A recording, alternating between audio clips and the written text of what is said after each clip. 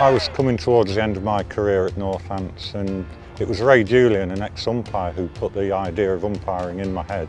Here we are, 20 years later down the line. I was at 5 years out of the game in business, and I missed the game. I missed the whole lifestyle, the camaraderie of how we all are, and that's why I got back involved.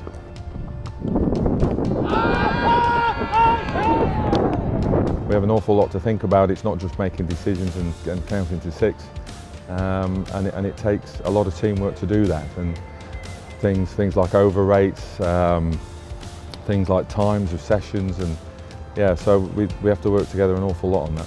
Yeah, I really enjoy it. We all love the game, and you know, we enjoy it immensely. Every day is different.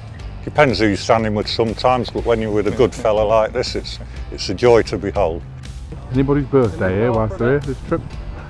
Yeah, anybody's birthday? I've always gone with the theory that I want to enjoy what I do, because it helps so much. And if that, you know, you can have a bit of banter with the teams, I think it helps, you know, not over the top, but, you know, I think if they see people enjoying what they do, it helps them in the middle, and it helps people relax and try and enjoy their game. A bit happier now then. Who, me? Yeah. I'm always happy. If you get to the end of the game and the players aren't talking about decisions, you've had a good game. A bit like refereeing in football. If they're not talking about the ref at the end of the game and he's not been seen, he's had a good game. Good ball, Carl. Well done, fella. Cheers, Millnsy. Well, there yours. Thank you. Cheers, Millnsy. It can be a great career.